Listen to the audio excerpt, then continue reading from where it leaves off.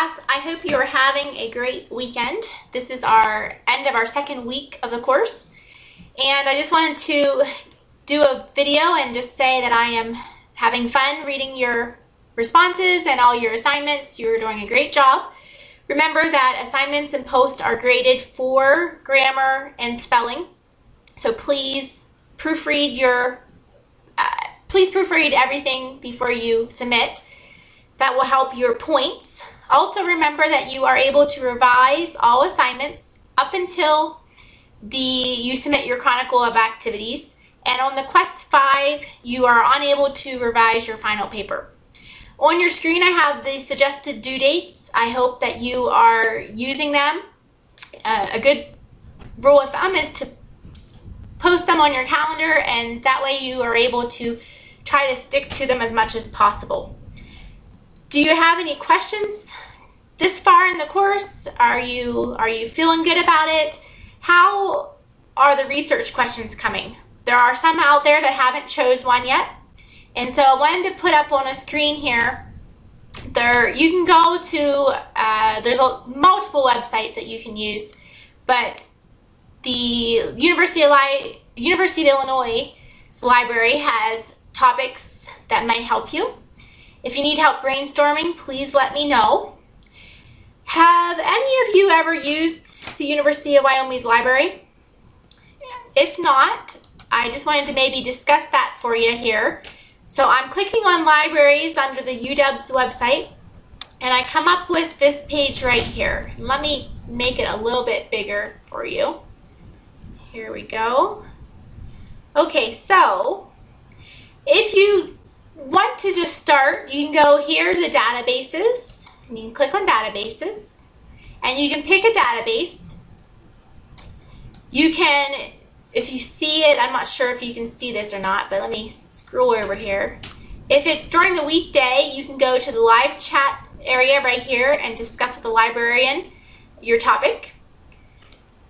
If you know what subject matter you're going to be searching for, you can use the databases by subject, but I like ProQuest or Academic Search Premier, which are these two databases off here to the right hand side. So let's just go to Academic Search Premier, and then you're going to have to type in your username and password, and this is the username and password that you use to get to your email, to get onto the UW class. So let me do it here.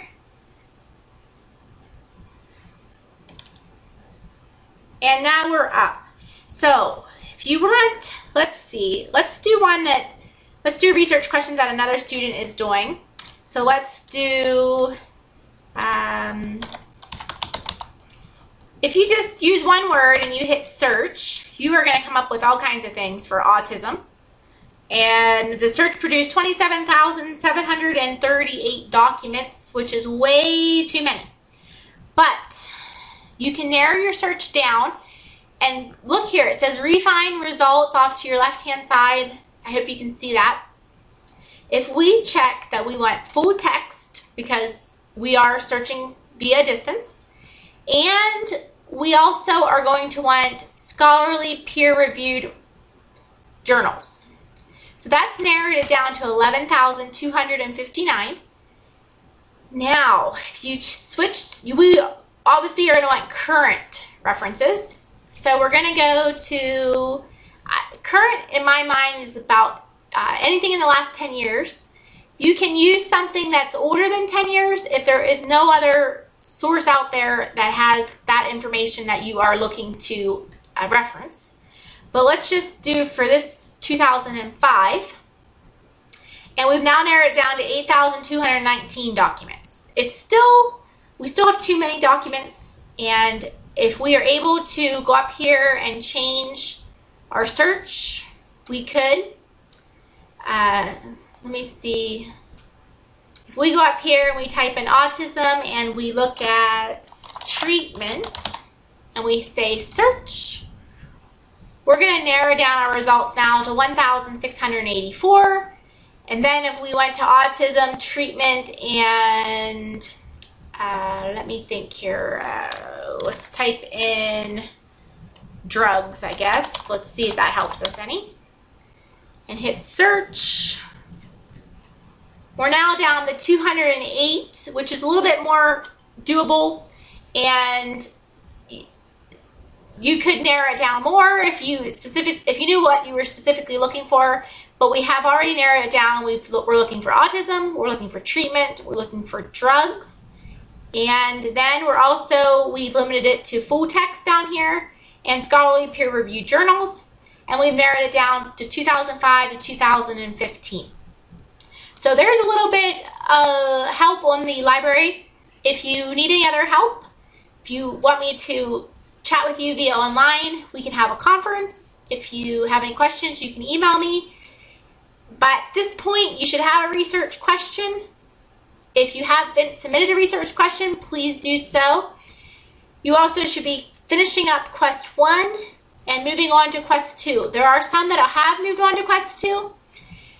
Don't forget that if you are done with Quest 1, you have the required assignments done, you have the minimum points earned of 140 to submit your Chronicle of Activities, because I don't know if you're ready to move on until you submit that Chronicle of Activities. And it's really short.